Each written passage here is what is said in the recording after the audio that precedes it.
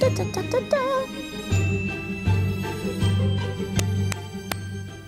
Just makes me happy because the countdown to Christmas is on.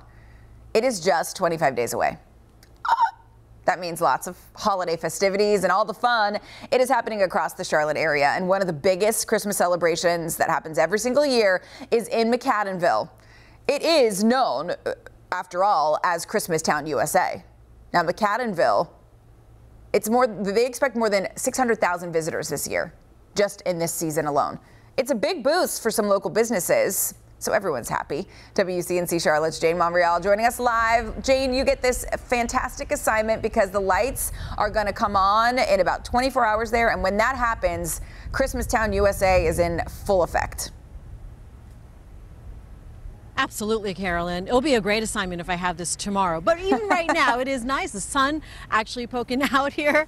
But this right here, bound to be one of the best spots in front of the newly open river room, the tap room here right on the pond. It's going to be one of the best seats to see those floating Christmas trees light up and officially kick off Christmastown, USA.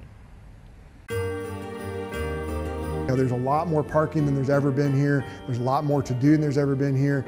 And I think all of us businesses are certainly banking on having a huge December. I mean, that's a part of having a business here in McAdenville, is having the opportunity to, greet 500,000 or 600,000 guests, in a 1 month period and invite them to, engage with your business. John Searby, executive director of the Catawba Riverkeeper, says moving the nonprofit's headquarters to McAdenville falls in line with their principles. And from great water, he says, comes great beer. Why is an environmental nonprofit running a tap room? I always tell them because not only is it helping fund our mission, but it helps us tell the story about our mission. As the anchor unit in the Dynamo 31 building in town, Searby says it's exciting to be on the front end of new businesses heading to this small town in Gaston County, and Christmastown, USA is not the only reason. Around the corner on Main Street, Dwayne Hedrick is making sure they're well stocked for tomorrow and the month of December. He and his wife opened up 115 Craft in June. This is our first year here, so just looking forward to kind of seeing how it's going to play out. And I'm anxious, nervous, excited. I love Christmas, so this is perfect for us. 115 Craft is the couple's second taproom location, but Hedrick says they fell in love with the town and love seeing the growth. The people are amazing. It's definitely Christmastown almost year round. Everybody's happy to be here and, happy to have us.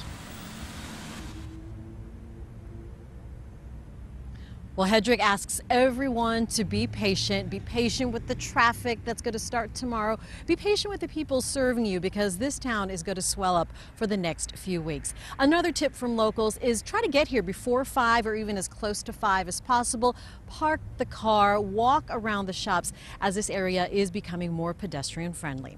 Live in McAdenville, Jane Monreal, WCNC Charlotte. Hey, Jane, the first time I went to McAdenville to see the lights, we got there, I thought early, waited in line, because the lines are long when you're in your car.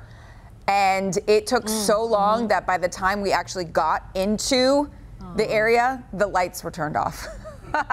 It was great. It closed. It was ridiculous. Carolyn. I had a good attitude about it, but I was imagining how beautiful it was. That's what matters. Exactly. All right, Jane, thanks. It's all in the mind's eye anyway. Exactly.